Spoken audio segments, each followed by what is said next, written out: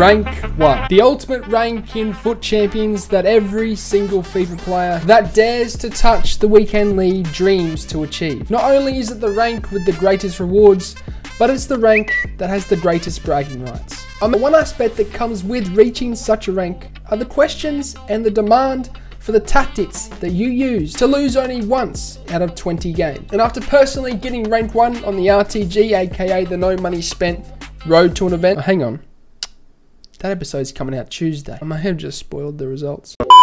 I think it's only fair that I share my custom tactics, which got me rank 1 in Foot Champions. Moving in to the tactics, now believe me or not, we're using one single formation, and that's the tactics I'm going to show you guys today, because literally if I go down, I'm using the 4-2-2. If I go up, I'm using the 4-2-2.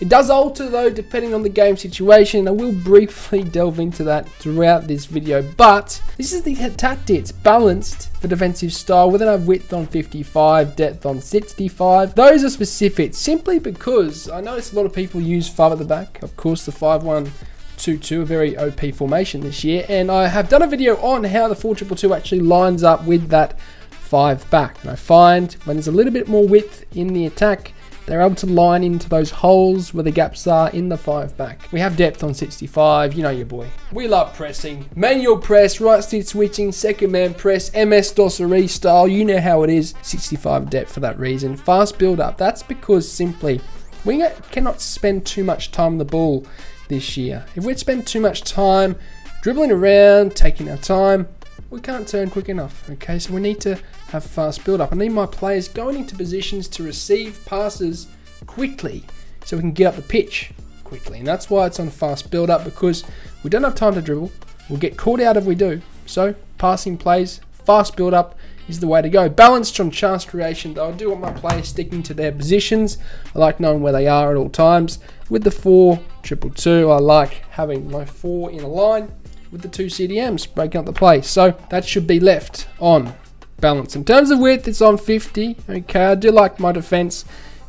I do like my defense staying on that standard width. Okay, when in terms of lining up with the attack of the opponent. Of course, we then have players in the box on 6. I find it's the ultimate amount, with corners and free kicks on 3. Okay, we move on to the instructions as well. What I like to do is have my quicker striker on getting behind, and then Harry Kewell on mid-attack. Now that is not by Mbappe, if you're wondering. That is a lone Mbappe, so don't come into me saying, what the bloody hell have you got with Mbappe on an RTG? No, it's a lone card, okay? We then have obviously balanced for our wingers, Anthony and Neymar. Kewell as well as on mitts. Now the reason why I have my quicker striker on getting behind and my slower one on mid attack, because I want to have a passing option with my striker if need be. When they're on midst, they'll come short sometimes and they'll essentially offer for a pass, okay, and essentially can hit their feet and drag the defenders out. That's why I like it being on midst. For our CDMs, okay, I have them on cover wing. The reason why for that is because I've noticed with the 5 back, you have an overlapping wing back. So having those CDMs out wide just a little bit helps with that, and they sort of sit in between the centre back and the wing back. Now that is debatable. You could have them on cover centre, okay, and they could be more tight in the defence, but more importantly, they're on stay back while attacking, because I want them breaking up the play, okay. So in terms of cover wing and cover centre, you can decide what you want to do with that. Davies on join the attack and overlap, but Frimpong is on mid attack and stay back. This is interesting. That's simply because I want at least 3 defenders back when I'm going forward. I don't like my 2 wing backs getting forward unless I am down, and that is going to obviously give you a hint as to why I changed this. It's because I want to have more players forward. When I'm down, I have my 2 wing backs get forward in behind on overlap and also on join the attack. But in a normal situation where I'm drawing or whether I am ahead, I like having at least 1 wing back on stay back while attacking, and of course run type on midst. Whereas Davies is on overlap and join the attack.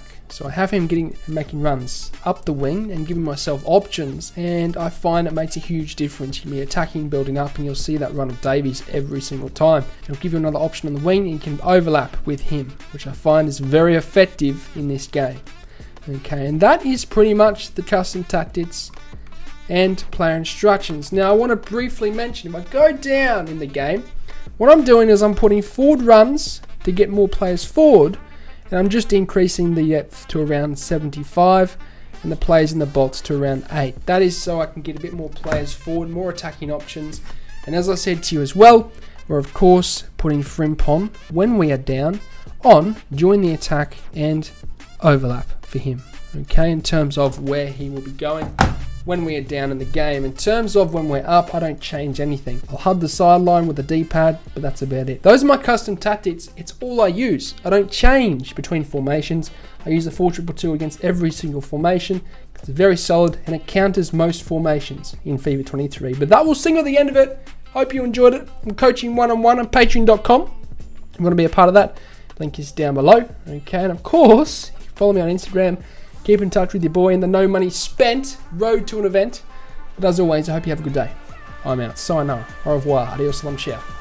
Goodbye. Thanks for watching. If you enjoyed the video, then I'd really appreciate it if you hit the subscribe button. And lastly, if you do want any pre-gaming fuel or supplement, then head over to atpscience.com, which is the first link in the description, and use the code AussieFIFA at checkout to get yourself a discount. Not only is it the cheapest way to get supplements, but it helps me out a ton, guys, so thank you.